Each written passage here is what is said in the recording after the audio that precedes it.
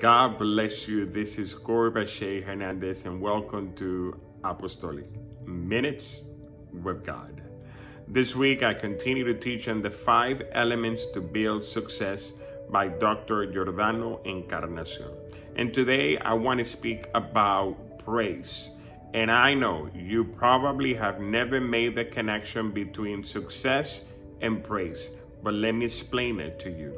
First of all, let me define quickly at a personal human level what praise is all about. When you do a great job at your place of employment or at church or within marriage, you take the trash out or your spouse cooks a meal and you go back and say thank you. You are acknowledging, you are praising the person for what the person had done already.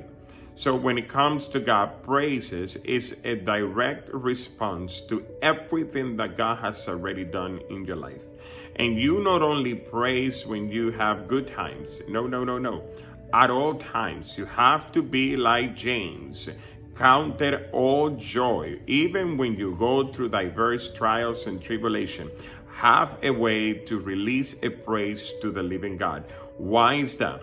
Because once you do it, then the mystery of praise begins to unfold before you.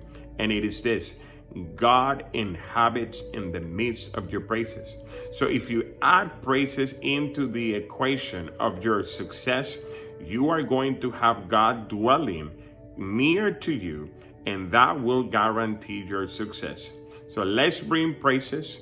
Let's bring praises into our success, and then God will be with you.